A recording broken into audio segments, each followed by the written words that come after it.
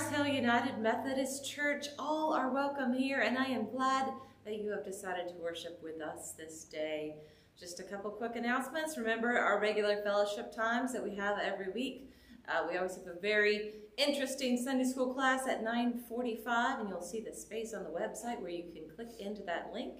And you can use that same link if you would like a social time of gathering and just talking with folks, not like a regular class, but just a time of fellowship and connecting, because it can get lonely in these very coronavirus times when we're staying inside. So feel free to click that same Sunday school link Thursdays at 3 to be a part of that. And also know that we will be doing our outdoor communion service on February 7th at 3 p.m. And I know that's Super Bowl Sunday, but it is considerably before the game. So you should be able to come and have the Lord's Supper before you can have a nice supper and watch the game. So everyone is invited to be a part of that. Now I invite you to open your hearts and your minds, that you might be transformed by the living God this day.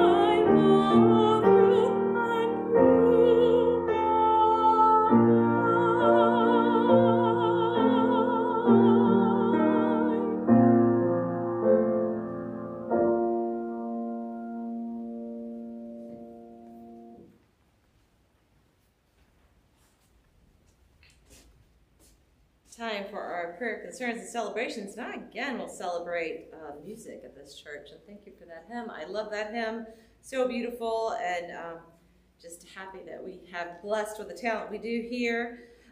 Please remember in your prayers, continue to pray for our country, for healing, for coming together, for peace, and as folks are online and sharing on Facebook, try to remember how you felt like 4 years ago, and try to have some compassion for a person that might be feeling differently, and practice our Christian love that way.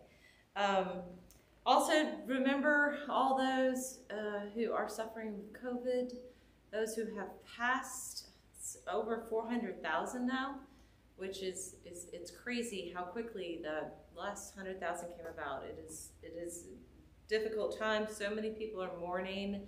So many people are afraid for folks who are sick. So many healthcare workers are stressed and strained to the max. So please continue to pray for them. Pray for schools that are struggling to manage in this time. And just pray for us all to get through this and move forward to the time that there will be enough vaccine for everyone. Continue to pray for Chuck, that the chemo works to shrink those tumors, and for Carol, continue to pray for Pierre as he heals, and Phyllis. Continue to pray for those who are our shut-ins, for Ruth and Patricia and Frida, and for that cyst to shrink as you pray for her, and for Jean, for Barbara and Luke and Cheyenne, for healing, and please pray for Rebecca and for her family issues. Let us be in an attitude of prayer. Gracious and loving God, we give you thanks for this day. We give you thanks for the beauty of the world that is around us. We give you thanks for the ability you give us to move forward even when times are hard.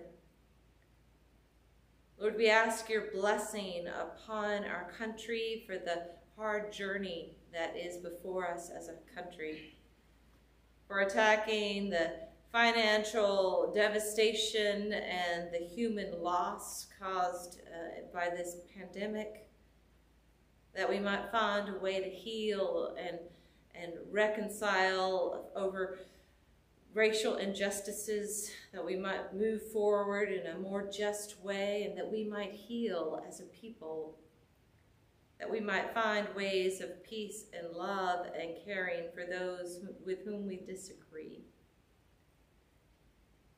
Lord, we hold up for your healing and your care Chuck, Carol, Pierre, Phyllis, Ruth, Patricia, Frida, Jean, Barbara, Luke, Cheyenne, Rebecca and her family, and for all those concerns that I did not mention aloud. Lord, you know the hurts and the pains of our hearts. We lift them to you in the trust that you hear and care. And we ask all this in your Son's name, who taught us to pray, saying, Our Father, who art in heaven, hallowed be thy name. Thy kingdom come, thy will be done, on earth as it is in heaven. Give us this day our daily bread, and forgive us our trespasses, as we forgive those who trespassed against us. And lead us not into temptation, but deliver us from evil. For thine is the kingdom, and the power, and the glory, forever.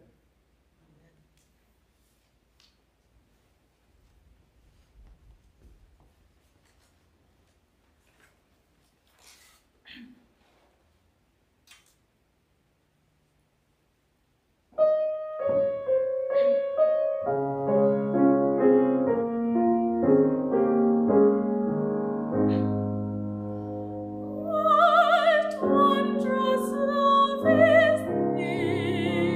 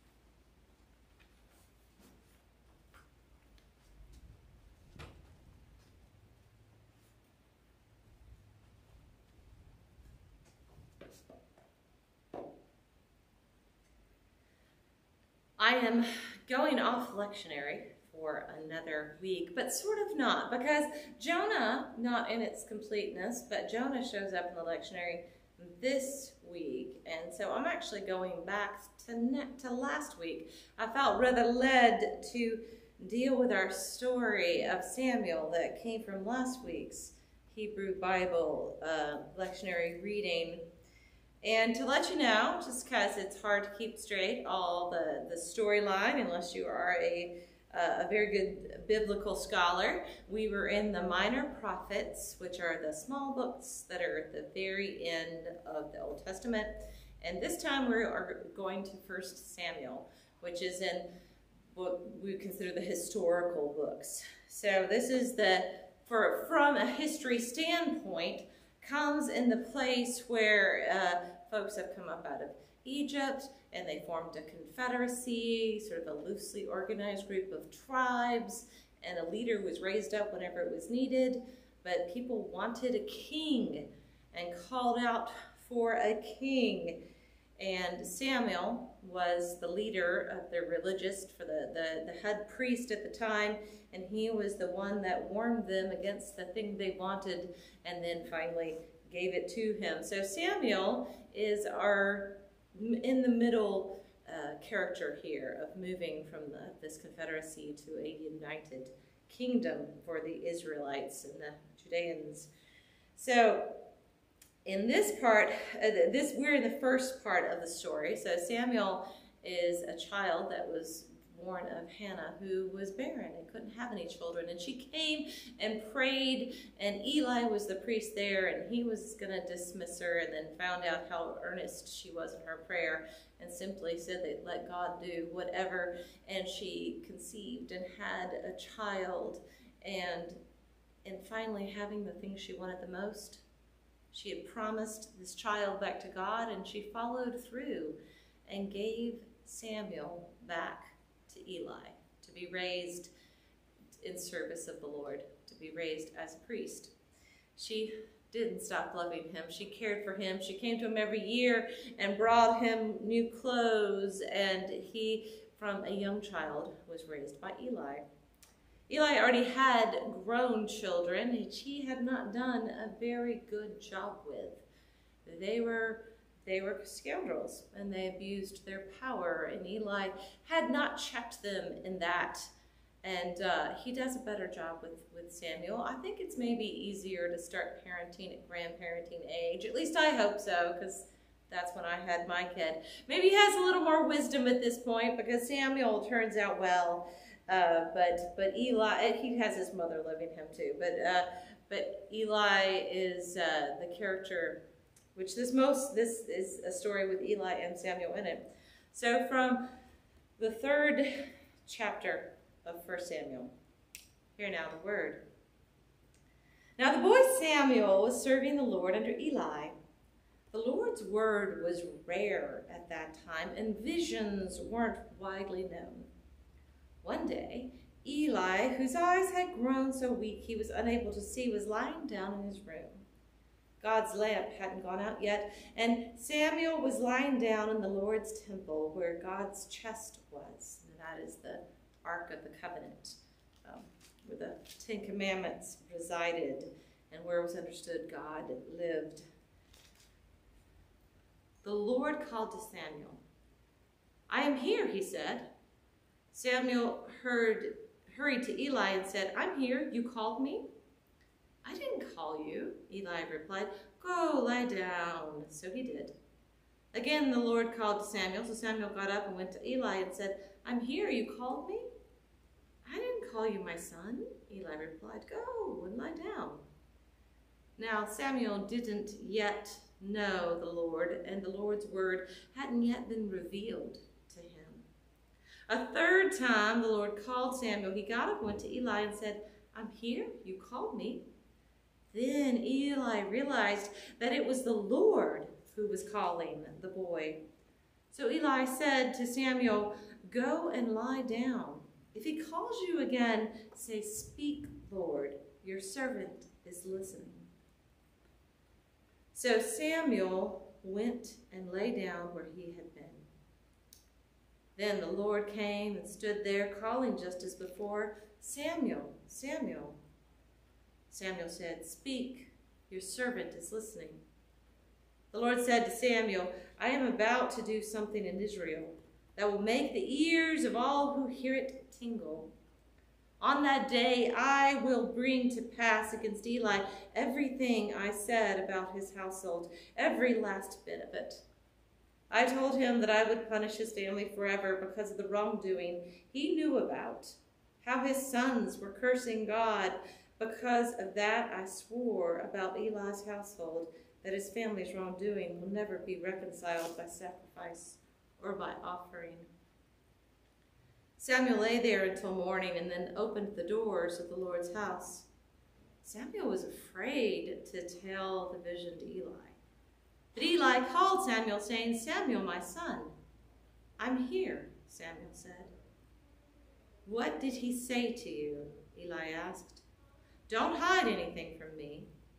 May God deal harshly with you, and worse still, if you hide from me a single word from everything he has said to you."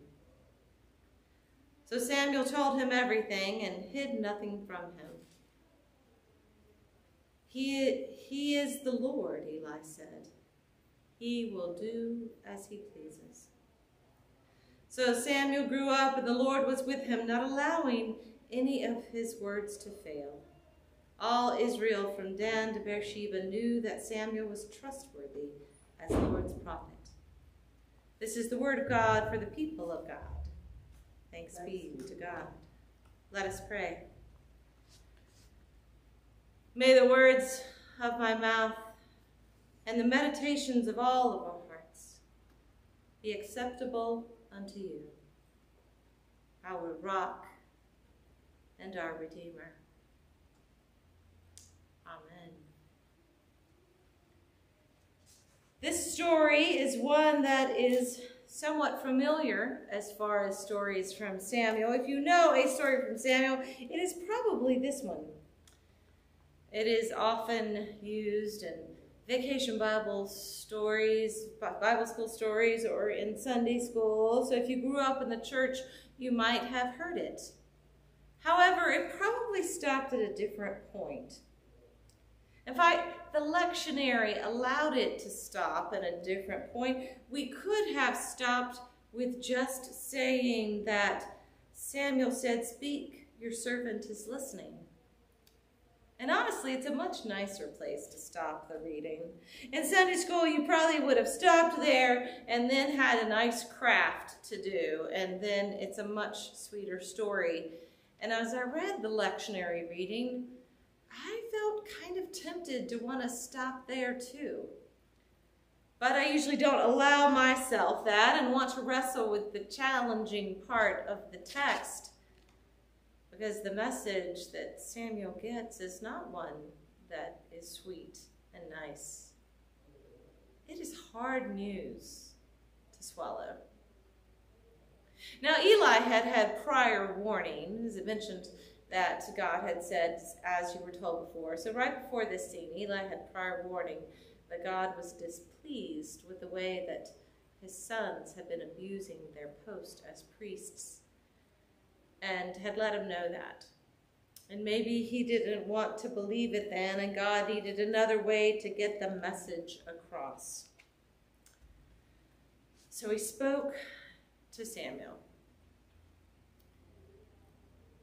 How are you when you have bad news for someone?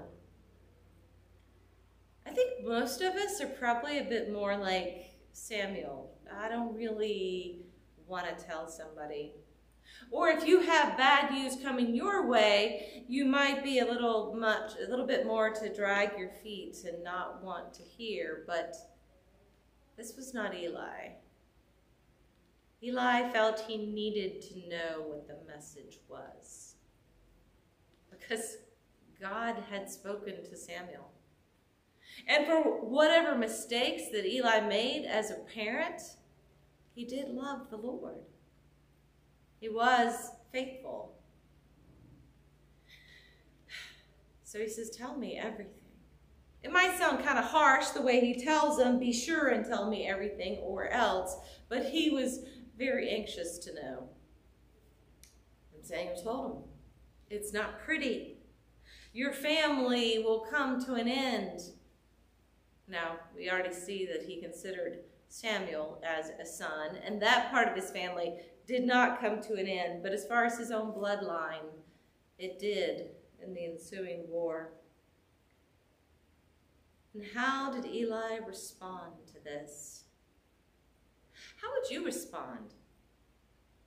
I can imagine I would be pretty upset and not wanting to believe it and find some way to bargain about it. But Eli gives what I actually think is the most faithful response in all of Scriptures. It is the Lord. He will do as he pleases. It is God's doing. I will not fight it. To me, it is like Jesus in the Garden of Gethsemane choosing to drink the cup. And maybe some people would be very upset at that comparison I would give, but I feel for Eli. Maybe when I read this scripture as a younger person, I always associated much more closely with Samuel, but being now more like Eli's age, I guess I feel more sympathy for him. I have made missteps in my life, as we all have. And I hope whatever challenges and pains that came from those missteps, that maybe I can be like Eli and accept them. It is the Lord. The Lord will do as he pleases.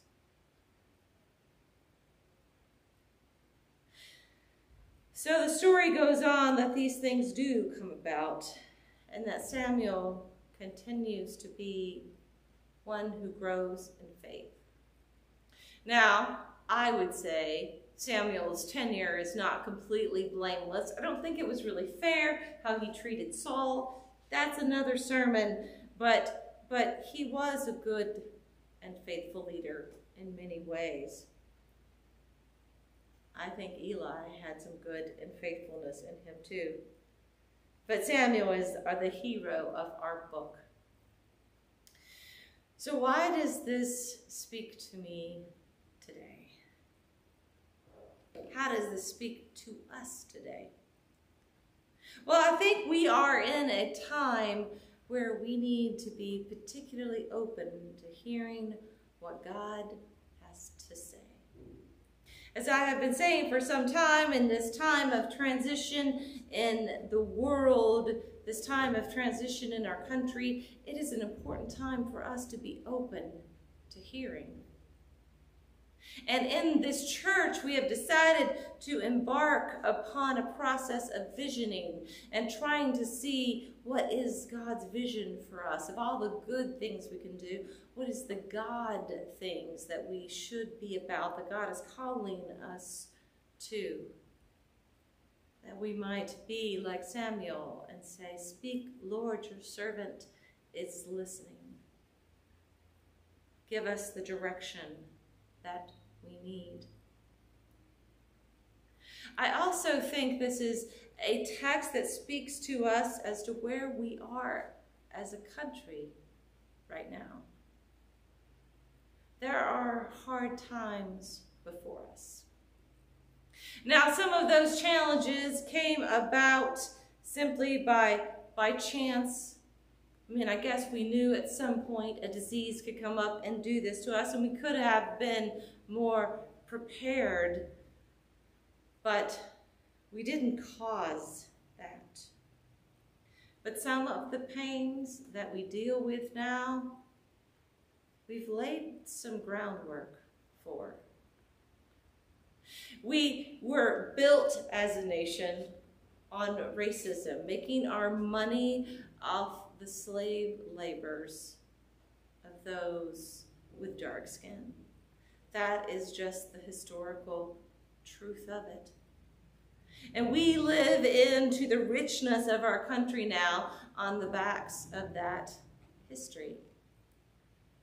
That history that has continued far after slavery was over. The devaluing of those who are black and brown continued. And we who are white have profited over that in some way or another, maybe some more directly than others. It is a painful history, and one that we really don't want to hear. This summer, as we looked at the racial riots and unrest and things that were happening, and looked as a church and spoke about really opening our eyes to seeing what injustices this racial conflict, this racial disparity has caused, there were some I heard who said, I didn't know it was still like this.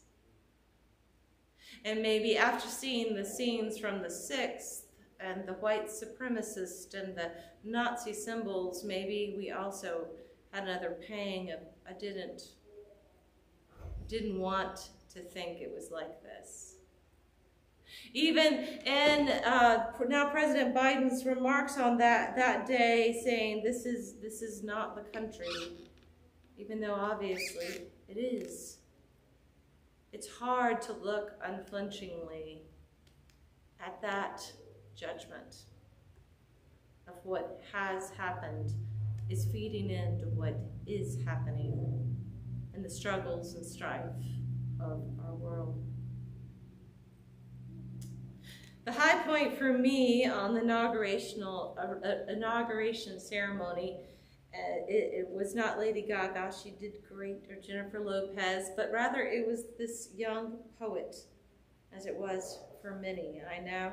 And I'm not going to try to sing all of her poem, but there is a line which makes me think of this text.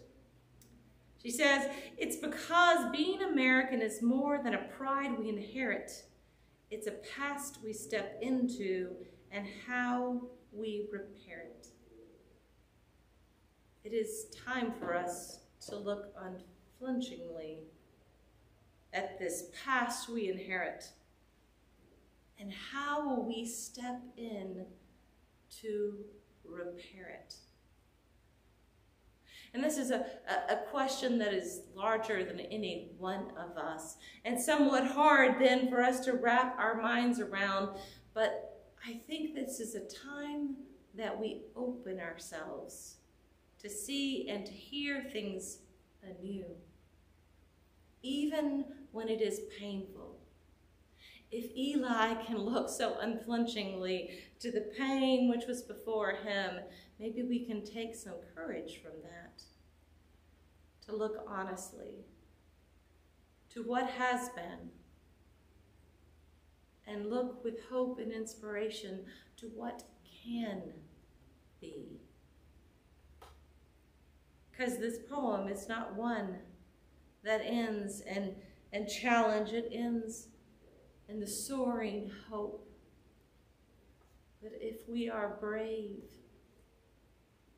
that the light, we can be it. We can be that light in the world.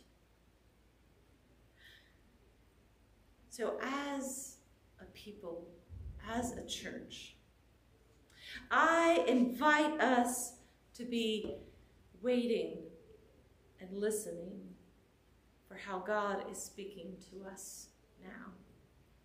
Now, we can't all be like Samuel and hear so clearly our name called in the middle of the night to where we actually thought it was somebody in another room speaking to us. Some people have that kind of call, without a doubt, but most of us don't. For most, it is when we hear or see something and it gets under our skin and starts working.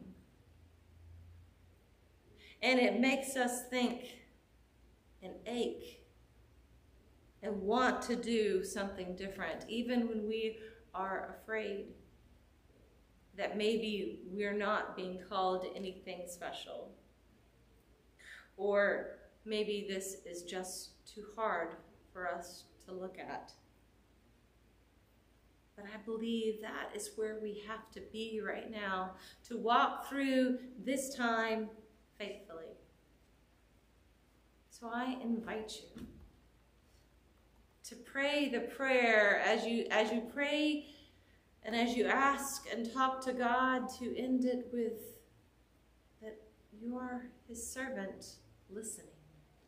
Speak, Lord. Your servant is listening. And open ourselves to give space to hear. And maybe we hear in a time of prayer and an image or a feeling or a word, or maybe it opens us to the rest of the day, that we have eyes and ears to see the way that God is calling us. Because I want us to come to a church, come together as a church and figure out, how do we work to heal the wounds, the parts that we can do something with? And in your personal life, how can you work to heal wounds?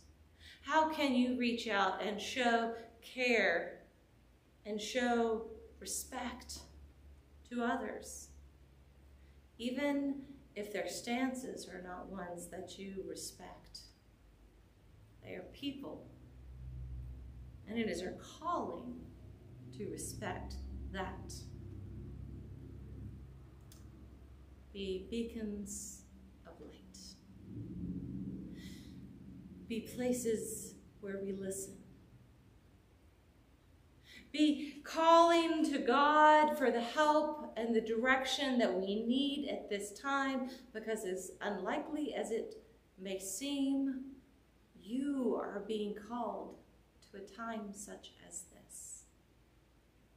You have something to offer to this world. You have ways to be servants. Not that we will do it perfectly, but that we are called to walk bravely in the purpose of doing it. That is evident.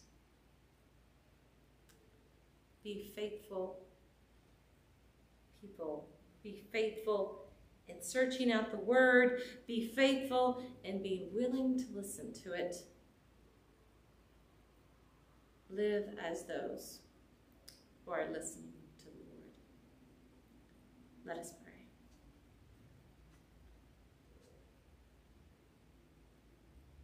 Gracious and loving God, open our hearts to you. Open us to your message. Open us to hear. Open us that we might be brave enough to trust that you are calling us.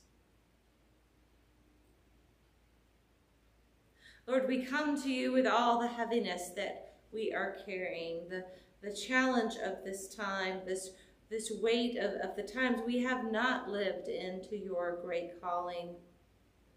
And Lord, we lift them to you so that you can wash that away and leave us open and ready to hear the call you have for us. So in silence, we lift that to you, that we might be free to listen.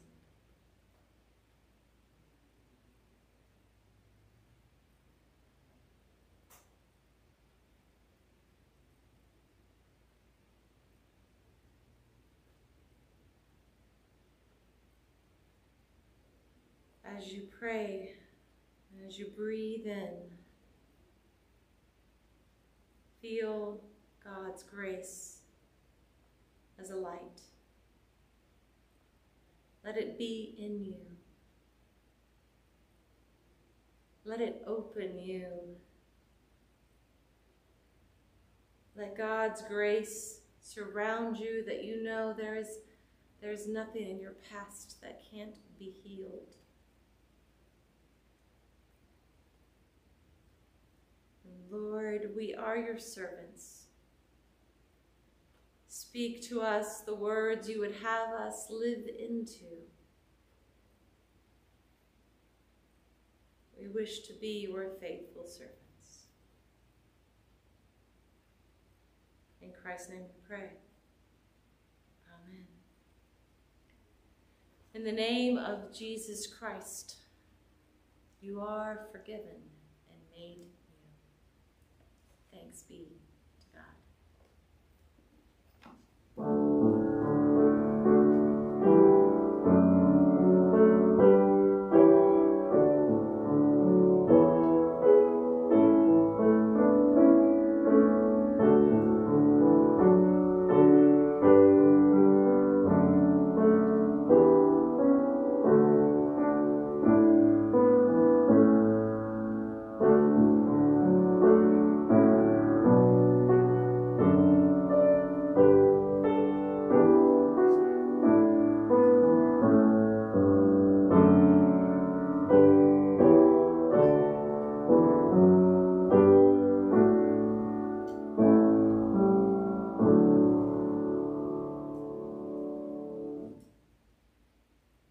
Go in peace and grace.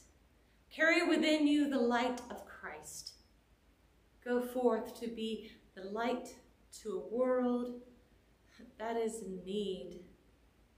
Be lights of grace, of kindness, of compassion, of hope. Go in peace and power.